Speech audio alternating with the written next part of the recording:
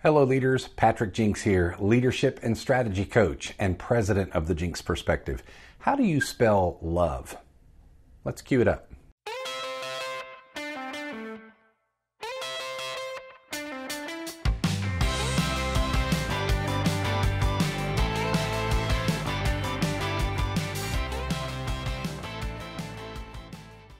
Okay, shout out to my good friend and fellow leadership coach, Steve Goebel of the Goebel Group for this one. And he doesn't take credit for coming up with it either, but he's who I got it from, so kudos to him. In a recent podcast episode of ours, Steve shared the question he picked up from someone and he just couldn't recall where.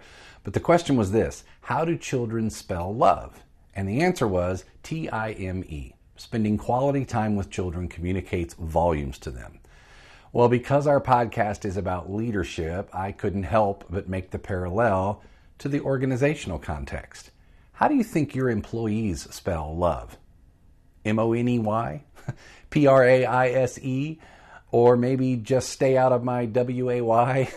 Perhaps, but I would suggest that many of them would spell it the same way our children do, T-I-M-E. What kind of time do you spend with your team? I'm not talking about family vacations or bowling outings. I just mean right there at work. And yes, even virtually during a pandemic. I remember coaching a corporate executive once who was a wonderful person, but his peers for some reason didn't see him as warm and personable, and he wanted to change that. So I followed him around for a day and I watched him interact with his people. He was cordial enough. He would ask them how they were doing, for example, like we all do, but then he would go straight to mission. Have you had a chance to work on that summary report yet? Or are you going to be able to make the manager's meeting this afternoon? Or when do you think we're going to be able to get a look at that budget? And then it was on to the next thing. So I asked him, how often do you simply go to one of your team members with no mission in mind? You just sit down and check in with them on a more personal level. I asked him to come up with some things he might be able to talk about in those situations with no mission in mind.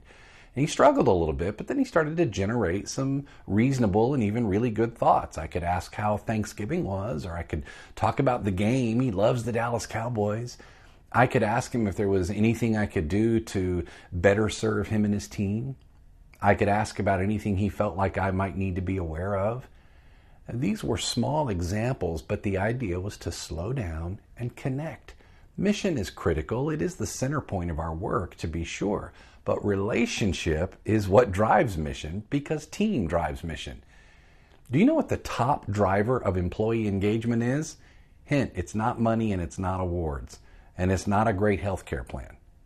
It's the health of the relationship between an employee and their immediate supervisor. In what ways are you intentionally building and fostering those relationships?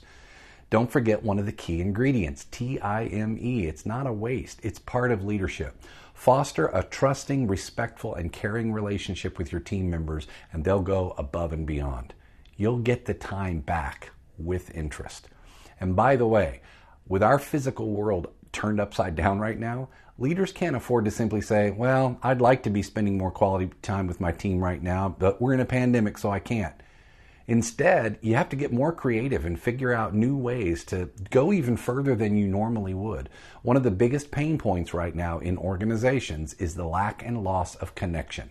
Find a way. Find multiple new ways. Be intentional. Be present, not just accessible. Your team will LOVE you for it. That's the Jinks Perspective for this week.